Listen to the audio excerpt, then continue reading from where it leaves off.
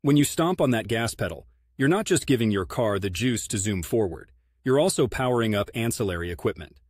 One of those is the AC compressor, which is like the heart of your car's air conditioning system. The compressor uses the engine's power to pressurize the AC system and keep the refrigerant flowing. This allows it to extract heat from your car's cabin and dissipate it outside.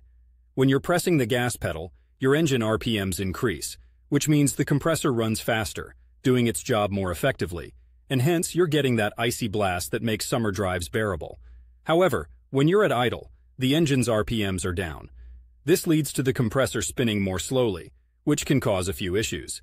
It might not be pressurizing the refrigerant enough, or it might indicate that the system has a problem that prevents it from functioning properly at lower speeds. This could be a sign of a failing AC compressor, a compressor clutch issue, or even a refrigerant level that's not quite right. So what's the diagnosis? You likely have an AC system that's not operating at full efficiency.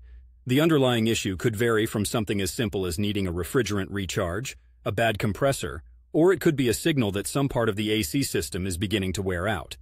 You might need to clean the condenser or replace the cabin air filter perhaps.